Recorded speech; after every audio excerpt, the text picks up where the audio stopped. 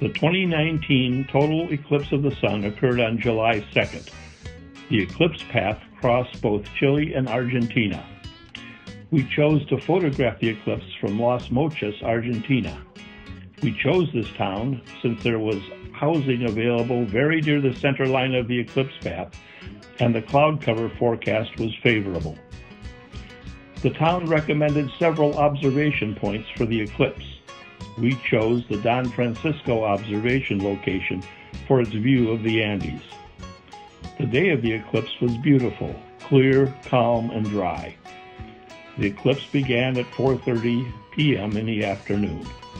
We took one picture every 4 seconds, except during totality, when we took one picture every second.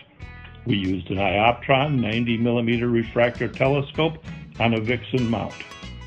A Rainbow Symphony filter was used that could be removed quickly at totality and then replaced quickly as totality ended. We used a Canon 80D camera with a shutter speed of 1/160th of a second, ISO 200.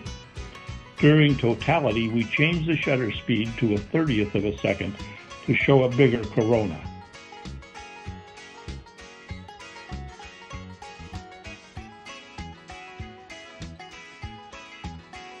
To add interest to our video, we chose to film the eclipsed sun through a tree to show that the sun was moving through the sky.